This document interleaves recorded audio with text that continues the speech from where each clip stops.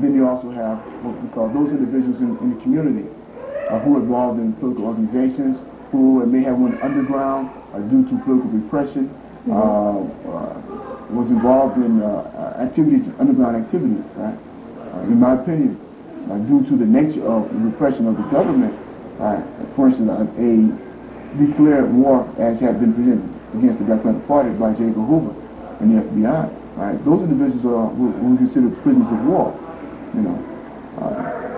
I have for instance, I like to read something, if I can pull it out.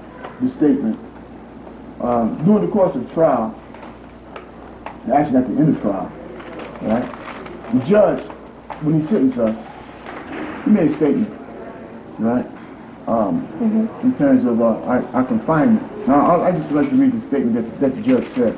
I think it's important, in as much as that it's sort of like, during the course of the trial, right, the judge tried to depict that this was a criminal proceeding. Right? This was not a political trial. Right. In terms of what the judge wanted to represent to the jurors. Right? But after our conviction, and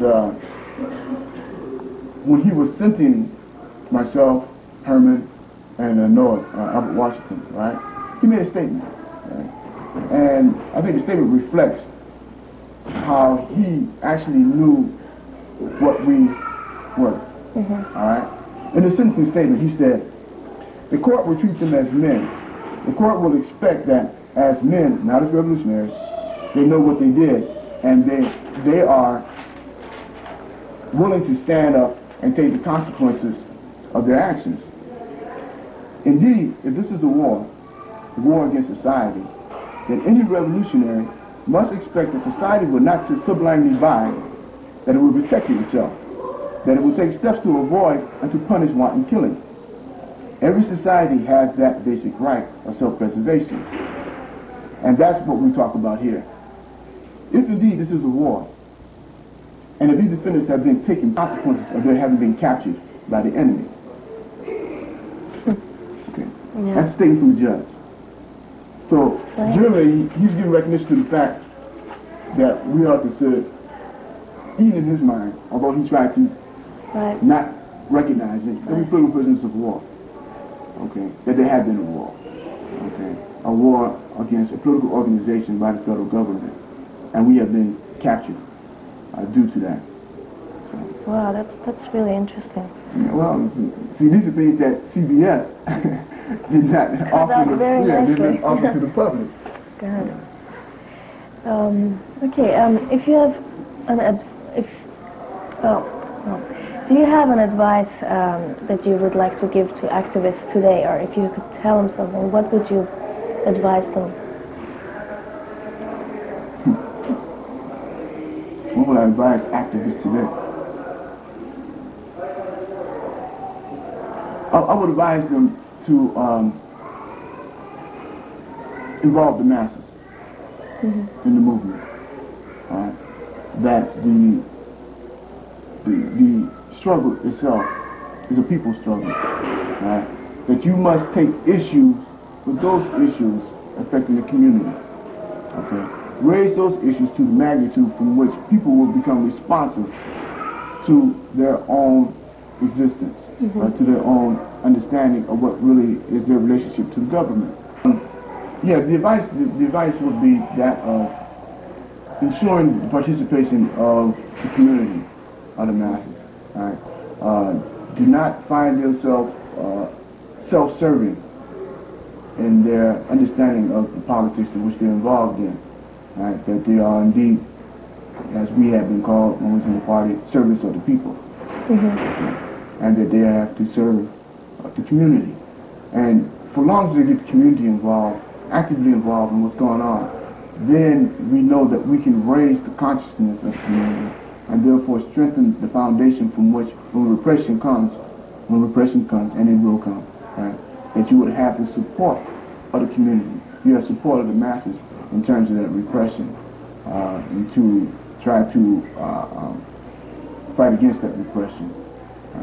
So community involvement is important. All activists need to get involved in those struggles, those issues that directly has has something to do with the community. I don't care if it's rent control, police brutality, drugs in the community,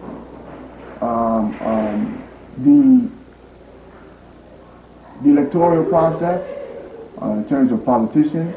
For instance, like in New York, right? There has yet to be a black mayor in New York City. Right? That is an issue that empowers the community. Okay, so even on too many, right? There's a need to empower the community, by whatever means that we can possibly do that. Okay, whether it be the electoral process, voters registration, or demonstrations in support of those individuals who are now captured. Right. Okay, creating basis for education in the community, themes for education. There should be at least 3-4 times a year major demonstrations in the community on a particular theme of empowerment. We have to be very creative in terms of political activity in our community, and due to the level of repression, due to the level of the government trying to thwart any efforts to politicize our people. So in our own creativity, we need to create themes, levels of community activity, whether it be block parties, parades, demonstrations, that put people in the streets, that galvanize a level of consciousness that they are in commune with concerning those conditions that they're affected by. I like what's going on in New York City in terms of the struggle against crack, right? The level of drugs in the community, and people getting involved with that. That's good. That's good. The political issue involved in that. You must educate people. There must be education in terms of where the drugs come from, how it comes into the community, the economic conditions in terms of drugs, the drugs in our community. Basically, what we say, what we call illegitimate capitalism, right? Is a network of what we call I call it a safety net, right, in the community, an economic safety net in the community, okay, where there are no jobs, okay, and there are no programs for the training and development of youth. Where French Reaganomics have destroyed most of those type of programs. Right. All right. So then what we have is that a level of unemployment and disenfranchisement. So now the government is infiltrated with drugs and a whole subculture of economics, which generally is a safety net.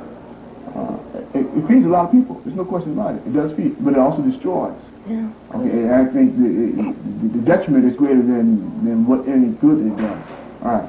So, community activists, in terms of what needs to be done in community, in terms of taking away the drugs, taking away the subculture economic, right, the criminal mentality, must put something in replace thereof.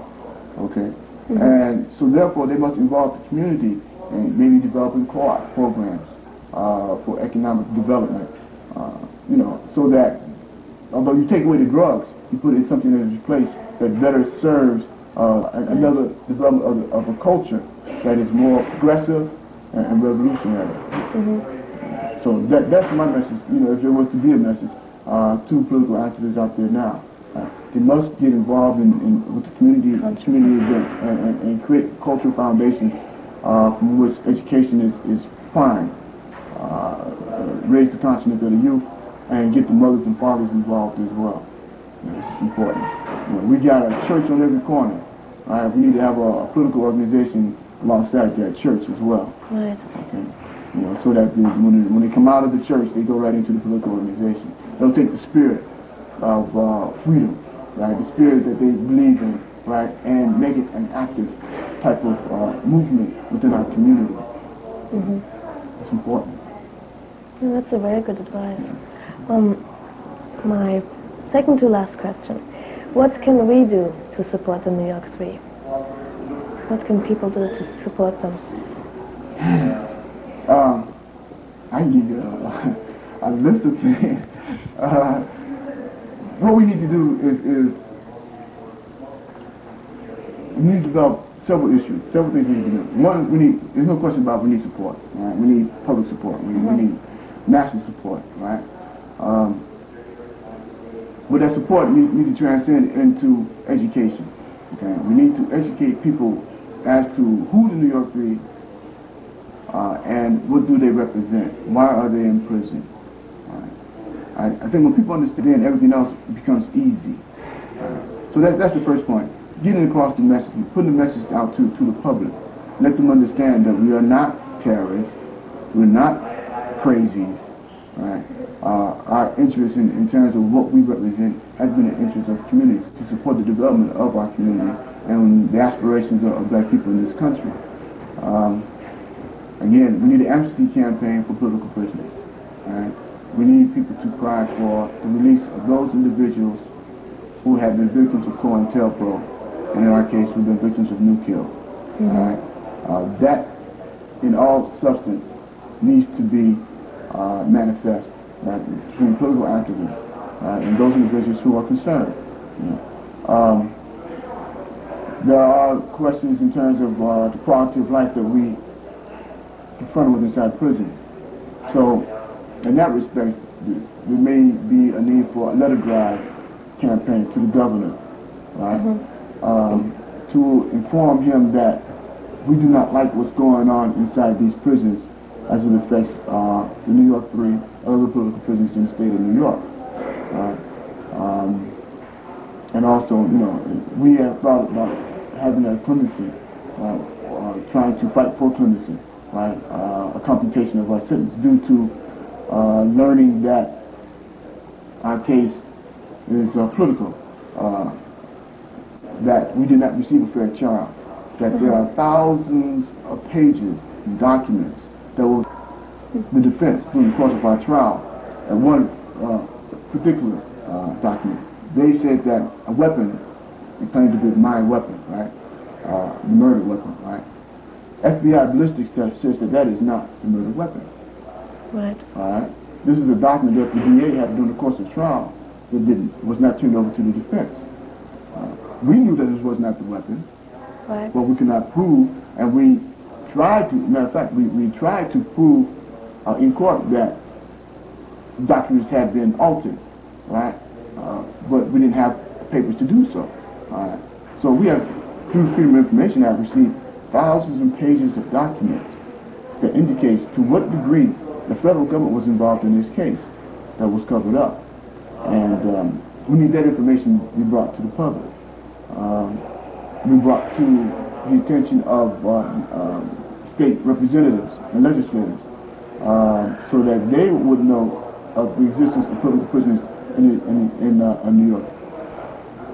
And the whole question of resistance to political prisoners needs to be raised throughout the entire country. As mentioned before, a document has been presented to the United Nations. The Commissioner of International Jurists has made that statement.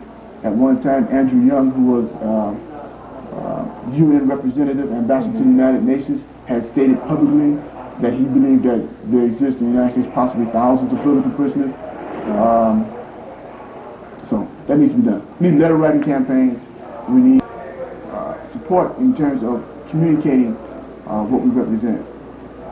I think if that was done, we would win this case.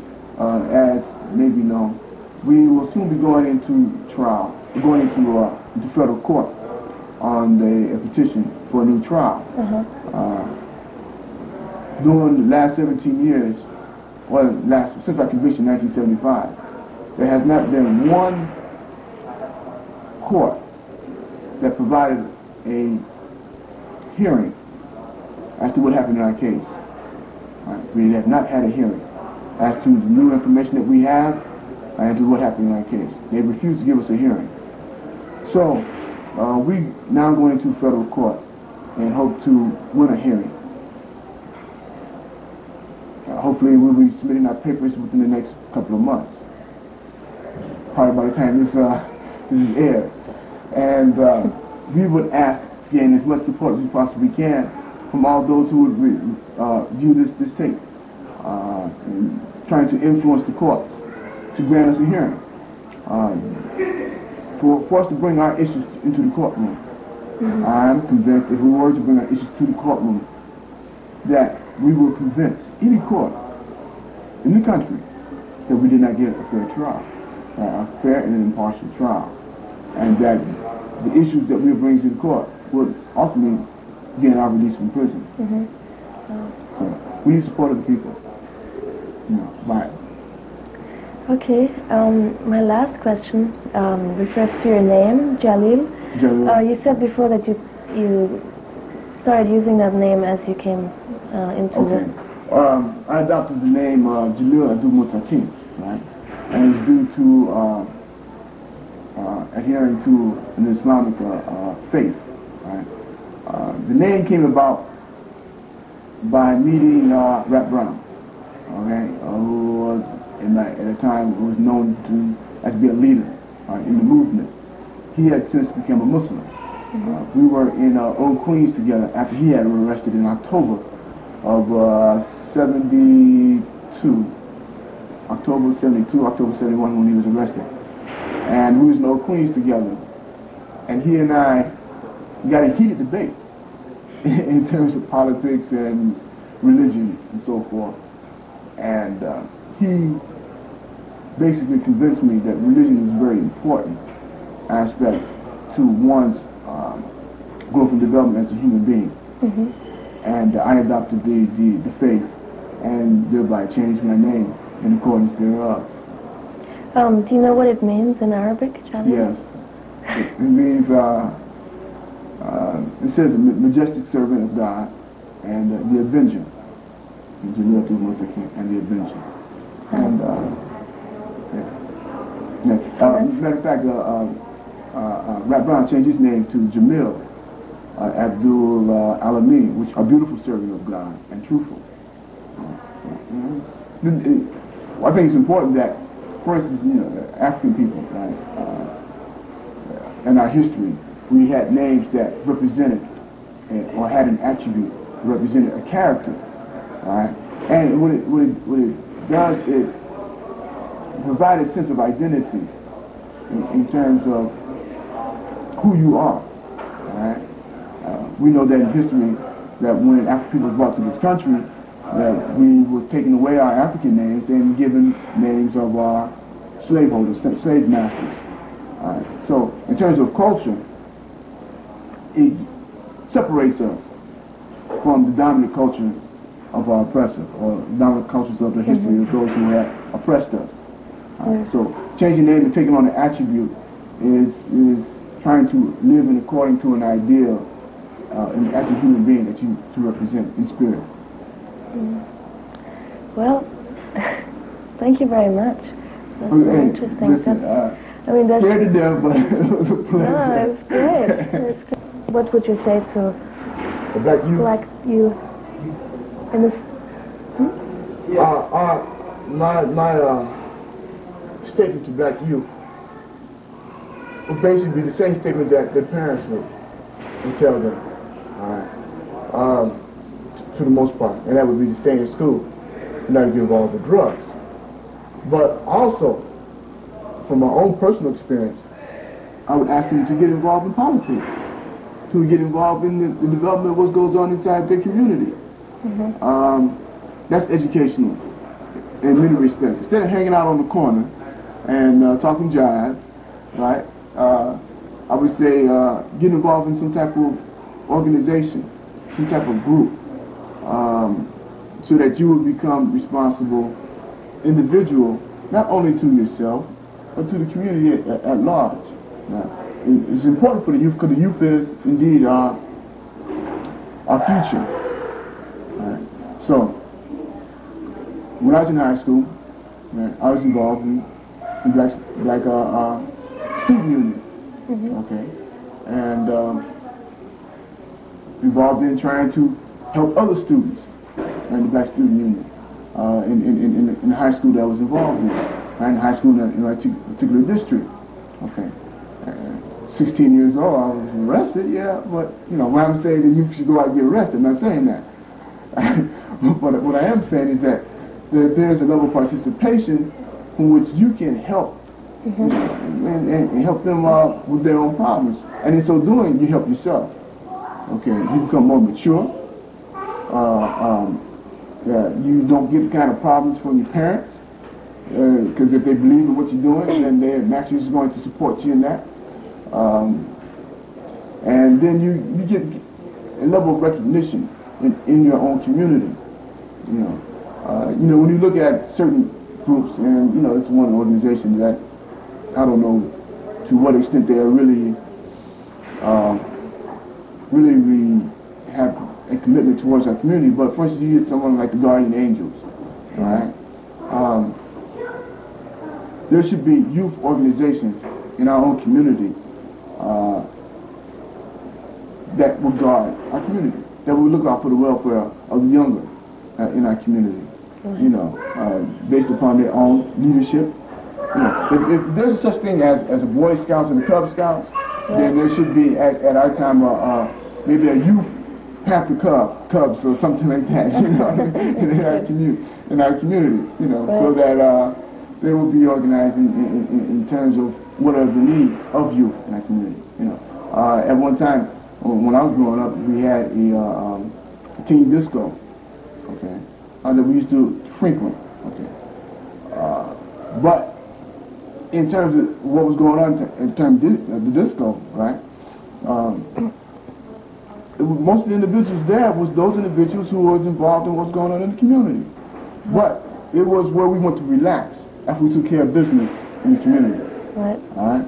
So we need to put entertainment, make entertainment as part of the development of what goes on inside the community. So cultural events, those type of things are important to be maintained. And a lot of those things can be sponsored by youth, because they know they're into.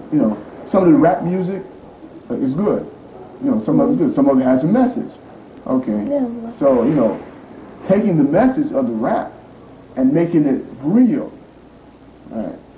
Making it a living thing, what youth should be about. Taking those economic dollars that come from the rap music and putting it back into the community to support the endeavors that youth themselves organize, in terms of cultural development and educational development, and helping the elderly, something that youth can get involved with, right? Old buildings, rehabilitating old buildings, right? Those type of things. When Reaganomics took those dollars out of our community, those programs out of the community, if he hurt anybody at all, he hurt the elderly and he hurt the youth. Okay. Especially in terms of programs that were developed for you, see the programs and so forth. Right. So where now those programs no longer exist, it is important that the youth band together themselves for what they know are their needs. I still have another. Are you open one more question? Fire away. I'm just curious about whether there's one thing in the show that you remember that was particularly offensive to you from the Vaginal Assassin. I don't know when you saw it. It might have been a long time ago. Just that one thing you could. Particularly offensive. Particularly funny. Is there one thing you remember?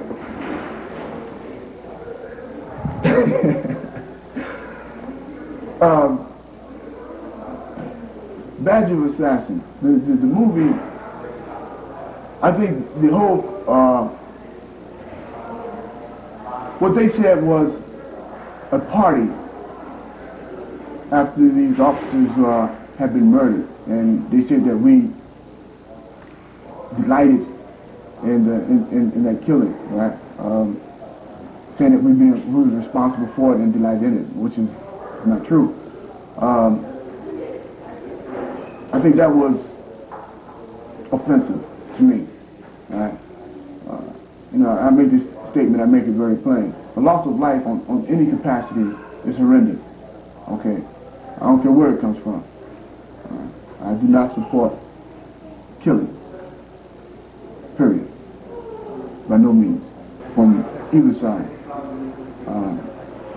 So therefore, for me to accept the betrayal of Badger Assassin and the so-called party after that particular incident, after that event, it kind of tears at the spirit, right? It tears away from what, if it, what happened, right? What it was supposed to represent, if indeed that was what it was supposed to represent, right? And what they showed in that program, that particular scene, right, was terrible. It was offensive. The courtroom drama was offensive. When that woman stood up and did her little wiggle act, and they showed us laughing in the courtroom and that kind of thing. That didn't happen. Okay. Indeed, she did her little wiggle act in the courtroom. Right. That happened. Right. But us sitting in the courtroom laughing and joking about, no, that's not what happened. The whole courtroom drama was, in itself, although it, for the most part, stayed true to the transcript, right, to the court transcript, the betrayal of it was, it's more Hollywood than actual situation. Sure. Yeah. The film, it kept showing retrials and retrials, Yeah. Remember that? Where at first, it looked like they won, and then, I mean, was... Well, there was two trials. Right, there was two trials. The first trial ended in a hung jury. And for instance, there's no evidence whatsoever against, Hijab Washington. There's no physical evidence, there's no eyewitnesses, there's no material evidence, there's nothing, right? They say it's conspiracy, and they got him convicted. Two other people who were involved in the case, Torres brothers, had given the same amount of evidence, and they was dismissed from the case. Right? By no part of the imagination, sense of imagination, should have been convicted in this case. Right? In terms of myself and Herman, what happened with Reuben Scott, he having been tortured, and I'm going to tell you, the man was tortured. He had needles put in his testes, he had cattle prods placed on his body. He was beaten for 5 days. He was a wreck when I got finished with him. He was going to say anything they wanted him to say. All right. And knowing the individual, right, because he was a party member, right, he would not be able to withstand the type of pressure that was placed upon him. You could not see that in the movie. It was not indicated in the movie. It wasn't indicated in the movie how these women was threatened with the loss of their children. Right. How they didn't want to testify. Didn't want to have anything to do with this case. How they had actually escaped at one time. And then was captured and put back in prison. And then was made a deal, right, which amounted to mostly receiving the children, housing, clothing, weekly stipends, money, and the whole bit. So there's things that happened in that trial that the movie just could not represent, did not represent. And the evidence that was, the evidence, again, like the evidence they said was against me, the weapon, all right? If we had these documents during the course of trial, we would have been able to indicate how that particular weapon was not the murder weapon. Right. The FBI ballistic test indicated it was not the murder weapon.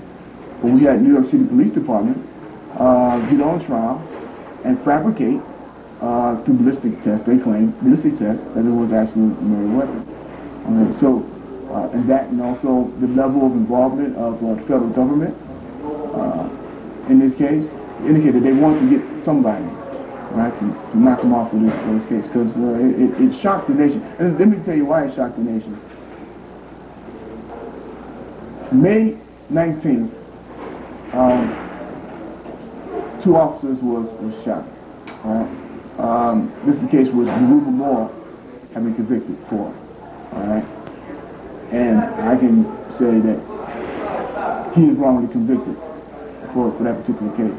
All right, he has been a victim of COINTELPRO because he was a deputy minister of information for the New York branch of the Black Panther Party. So they had been. He was also a member of the New York 21 case, Panther 21 case. Okay, they had went underground due to that case. So he was a hunted individual. So they tried him for that. Right? That's May 21st, and then that was May 19th, and then May 21st was the case from which we were convicted for. But that was the first time in those two cases, those two instances, that a communique was sent to the news media exclaiming responsibility for those incidents under the name of the Black Liberation Army. So that's the first time the name Black Liberation Army was known in the United States, right, on the basis of a particular incident. Therefore, it brought on the whole of the federal government, investigative bureaus, to find out who were and are the Black Liberation Army. So this is the May 26th meeting at the White House and New Kill investigation and the entire cover-ups that happened, okay, on the basis of this case. So that's the importance of this case and why they were so desperate in trying to get someone, convict someone as to the responsibility of the death of those officers. BLA. I think I got another question. Can you survive it? Sure. Okay. And this unfamiliar, I think the last question. I'm just curious. I think it's hard for people for it to be real being in prison for people. So I'm wondering if there's some single memory you have when you first hit this prison that brought home to you that you were in prison and that it was real. Or just what the first sort of association was when you came in. Before we start, let me. Jail and prison, right? Jail is part of prison, right? So jail does not have the type of. Well, let's say jail does have the type of physical experience that prison has. Okay. So, having been in jail, prison does not really give me the type of, profound. No, there's never been. Okay, but prison does this: it separates you from family and from your community, and it is that separation that is. That's profound. Yeah, I can say something about prison. There's no question about it. Especially if there's some single incident that you can remember. A single incident that I can remember? Yeah, but also say what you're going to say. Okay. You gonna raise the question again, or? Okay. So what was what's the single incident? Is there any single incident that prison that brought home the reality of being in prison? Okay. Prison does this. It dehumanizes. It takes away a person's self-being.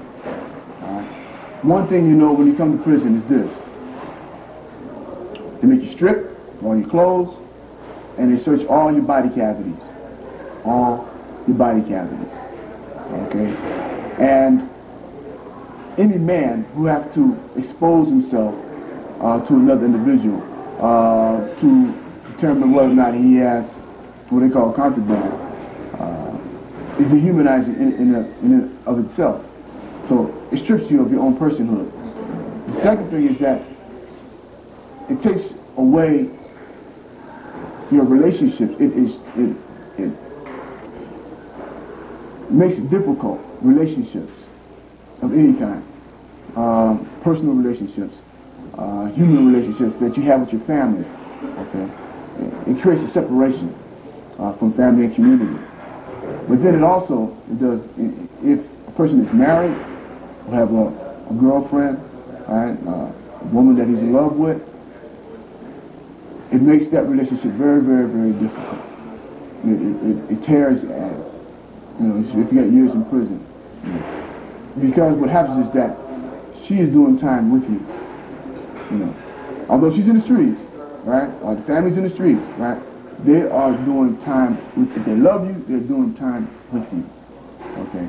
And each time they come into these facilities, they have to go through a dehumanizing process of entering the facility. They have to take off medals and jewelry and be searched, sign papers for identification, and then come into the visiting room and expect you to come down with a smile on your face at every visit. And sometimes it doesn't happen. Sometimes you come down and you're angry because you're hurting inside. You don't want to be here. And so it takes a toll on the relationships. She feels, that she tries her time, her day to come to be with her man or her husband, her mother with her son. And she also feels that anguish. Why am I suffering because you are suffering? All right. So prison does that. It does not only make the individual inside suffer, it also makes the family suffer, makes the loved ones suffer.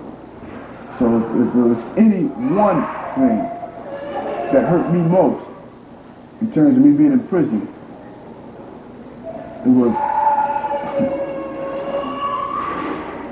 my mother and family members and my daughter having to come see me. I remember one time where I had not seen my daughter in a very long time. I think I hadn't seen her in about almost 4 or 5 years.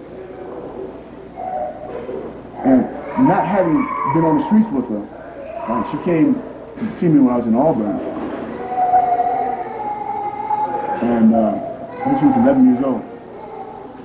So I haven't seen her about 5, maybe longer, years. And she came in the visiting room. She's tall now, because last time I seen her, she was a midget, a dwarf. And she says, she told me, she started crying. I said, why are you crying? She says, because I love you, right? I haven't seen you in so long. She said, everybody can see you crying. She says, I don't care, right? And she said, now I know where I came from. And what that told me is that she had doubt as to who her father was. And that kind of hurt me, So that's what eats me up now. It's being separated from her. And she'll be 16 March 21st. And she's 16, huh? And I'm not there. Okay. That's what tears us apart. Separation of families and loved ones.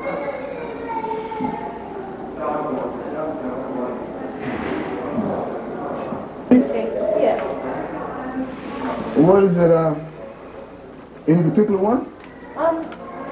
Just sort of them in general as... Yeah. And if I'd known it, I would have brought out a shopping bag for them. All COINTELPRO documents. That's right. Stuff that we didn't have during the course of trial. So if you wanted to, you could either list them or you might want to point out a few. Okay. Let me point out a couple. If I may. Like perhaps the bill. The bill? Think so? I don't know. Do you have an extra copy by any chance? I'd love to see it, read it, if possible. I can send it to you. I can send you a copy. Yeah? Yeah. Okay. I'll send you a copy of that and a few other things. That'd be great. You can just send it to Paper Tiger with my name on it.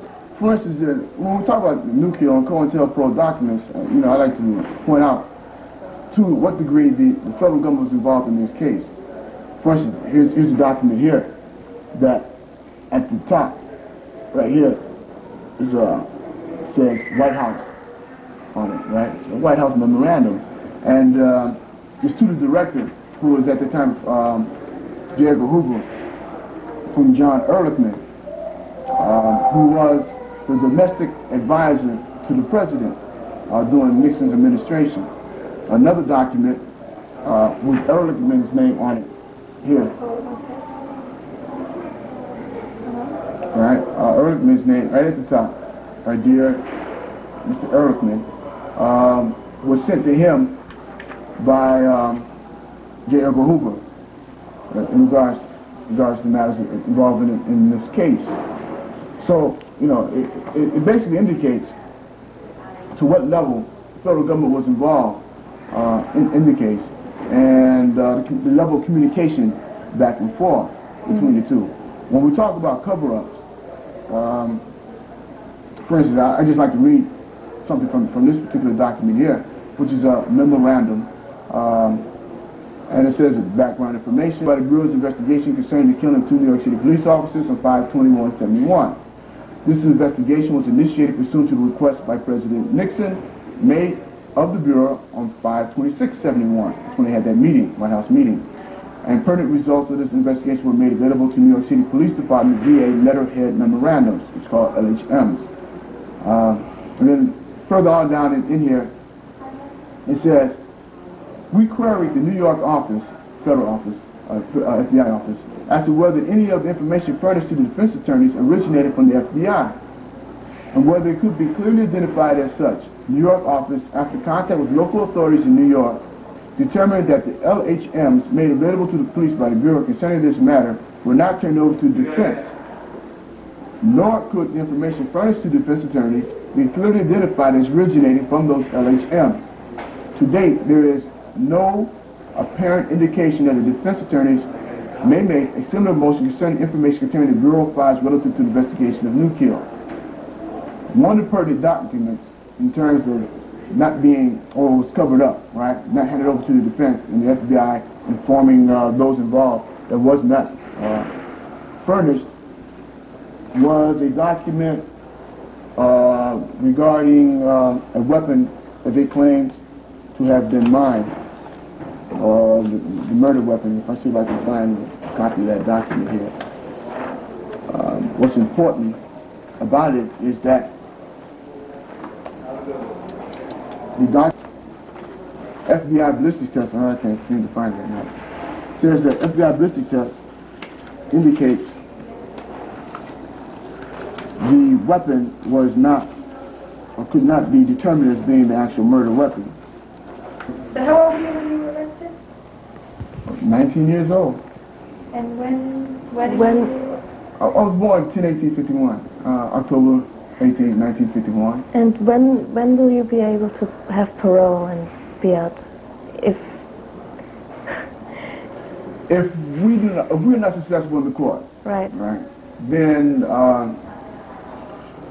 my first parole board appearance will not be till 2002, and that's what, another 10 more years, 12 more years, something like that. So 14.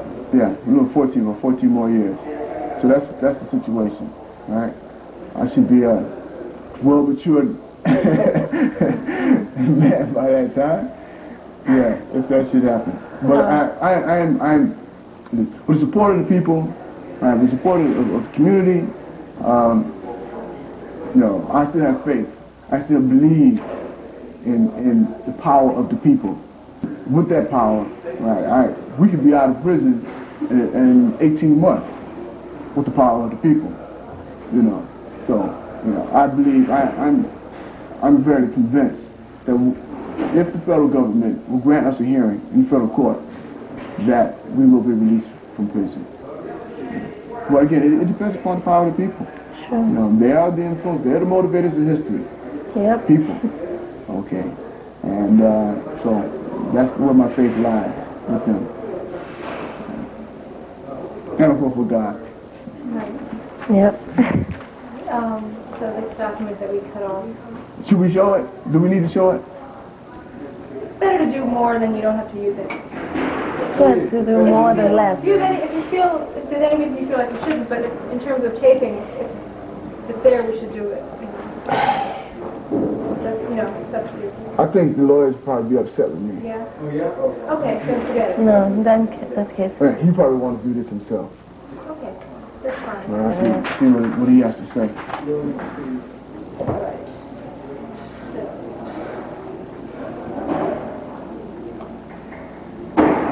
Okay, I'm ready. You ready? And yet, here's another document, New Kill document, pertaining to the cover-up. And this memorandum speaks specifically to the weapon that they claim to have been mined or had been used, right? And it says here, no identification 45 caliber bullet we are holding can be made, right? And there's other, there are other New Kill documents that expressly determines there's no manner from which they can conclusively determine that the 45 caliber weapon they claim to have been mined and the murder weapon was the actual weapon used in this case. And when we look at the volume of over 10, in this case, I was just saying myself, I think I have something like almost 10,000 pages. Several thousand pages of documents in my cell that were in the hands of the district attorney during the course of the trial, and that the defense knew nothing thereof. Okay, in terms of the level of federal involvement in this case, and what the DA was to use as his means to obtain a conviction. If this information was brought to the attention of a juror, we're convinced that we would not have been convicted. There's no way they can convict us. Not only because of what the documents represent, but going to the atmosphere and climate of the country at the time that was being committed against party members, Black Panther Party members. And they understood the politics that was involved during that particular time, that era in the United States history. So if we was able to prove, that we were that the federal government was involved in this case to the level that it was, and we was able to show that to the jurors, we would have been naturally acquitted of this case. I think it's important also to take note of the fact that during the course of the trial, attorneys had made motion to bring up the issues of COINTELPRO, and the judge denied it. He said, in effect, that we did not have any proof that we were victims of COINTELPRO. The truth of the matter is that we did not have the proof. The DA had all the proof. So that's how we lost the case. That's how we got convicted. It was, let's put it this way, the prosecutor and the judge and the entire federal government were stacked up against us and our defense. And the issues that we want to raise in terms of defending ourselves were prevented from doing so, due to the fact we could not bring concrete proof of to what degree the federal government was involved in this case. That was withheld. That was to cover up. Documents involved in that cover up. And if people was to learn of this, right, know to what degree the cover up existed and what happened, I think they would be even surprised to learn that the federal government will go to such extremes. Really? Yeah. You know. I was surprised about that. Yeah, okay, to go to such extremes to put people in prison. To make an example, right, to prevent a or stop a movement. I don't know if they would be surprised, considering what happened in Vietnam and what continues to goes on in Latin America and other parts of the world. But domestically, they may be surprised today as to what happened in the 60s and the 70s. You know, there's a lot of things that happen that people do not know today. And there are people in prison who are victims of government repression during that time. So that's important. That's important. You also asked about, you was asking about my involvement inside prison and things of that nature. Right. Yeah, I showed you earlier before it was taken. The bill? If I can say that. Yeah, the bill. But here's one article that I had printed. There's a publication in Brooklyn called Big Red. Right? And there's an article called titled Common Sense in the Prison System. And it was written by me, Big Red. They had it printed. And what it dealt with, the article deals with some of my work here in Greenhaven, particularly dealing with a bill that I wrote, a legislative bill that I wrote and submitted to the legislature. Right? This is the bill. This is my draft of the bill, my writing of the bill. And Assemblyman Arthur O. Eve picked up on it and submitted it to the Assembly. And the bill basically deals with the question of good time issues for those individuals in prison who have a maximum sentence of life. It's called Earned Incentive Allowance Bill. And currently the bill is before Daniel Feldman, Assemblyman Daniel Feldman, who is head of the Codes Committee for the Assembly. And we are trying to have the bill tabled again, because it missed the last legislative session, have it tabled again to have a hearing and voted upon. What is particularly concerned here in the state of New York in terms of prisons is this. 80% of all prisoners in the state of New York are black and Hispanic, people of color.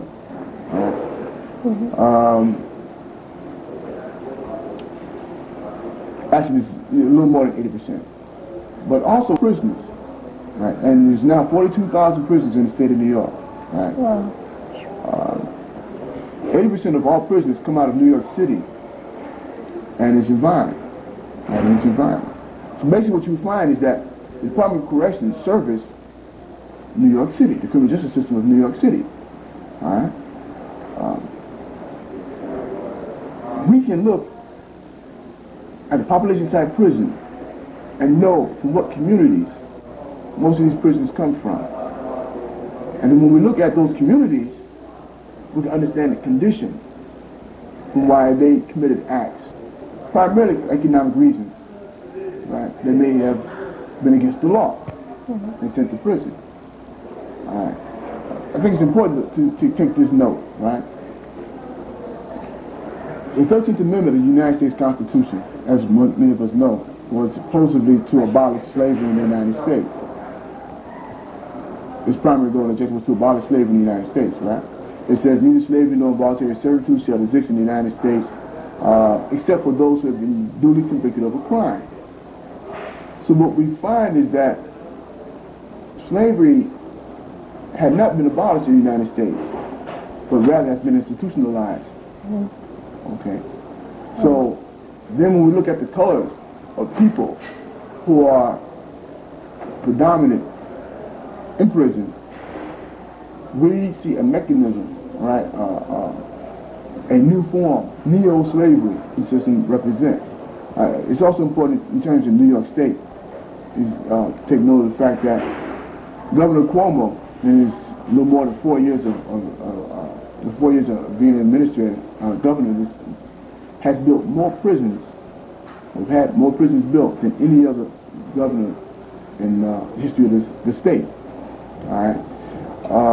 They have an expectation to have 50,000 people in prison by 1980. 90, right, which are predominantly black and Hispanic. So what we're learning is that due to Reaganomics, it has created conditions in which more people are being sent to prison due to crimes of economic significance, right?